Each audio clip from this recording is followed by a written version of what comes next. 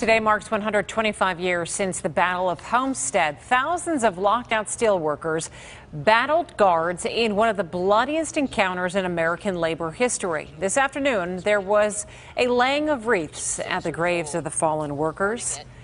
Tonight, Academy Award-winning actor Mark Rylance will give a special performance at the Homestead Carnegie Library. Rylance co-wrote a play about the event and its aftermath, saying the Battle of Homestead is not only a great drama of its time, but one that has special significance for lives today. KDKA investigator Andy Sheehan has more. It was 125 years ago today that Pinkerton guards armed with Winchester rifles came down the Monongahela River on barges to Homestead to break the will of the steelworkers there. It was very early in the morning, and they came down a little bit further down the river to a place called the Pump House, 300 of them. No one knows who fired first, but at the Pump House, the Pinkertons exchanged shots with thousands of workers.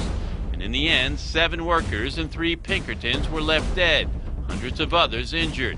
For Mark Rylance, the renowned stage actor and Academy Award winner, it's the stuff of great drama. Yeah, enormous drama. In fact, the difficulty for me is trying to contain and think what is the essential drama of it. What's the essential question? What would Shakespeare do? For years now, Rylance and co-author Peter Reeder have been working on a play about the battle and about the two great forces of labor and management on a collision course.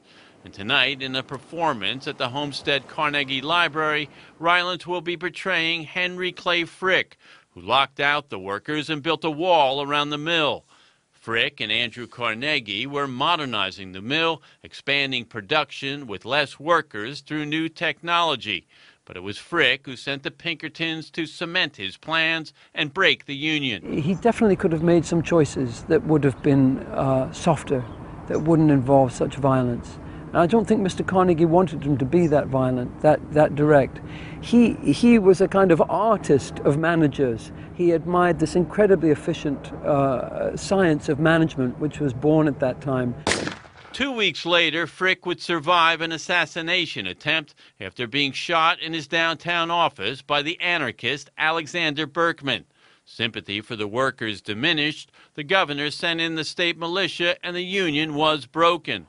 But rather than dusty old history, Rylance says the battle was over machines replacing labor, something that resonates today as automation, driverless cars, and robots may threaten the livelihood of workers. It's hard now when you look at the old black and white pictures of the mills here in 1892 to think that this is cutting edge technology. What are they going to do with all those people? The battle and its aftermath were the great drama of its time, but that history is still vital today, as the things people fought for and died for back then are still being fought over now. At the Pump House in Homestead, Andy Sheehan, KDKA-TV News.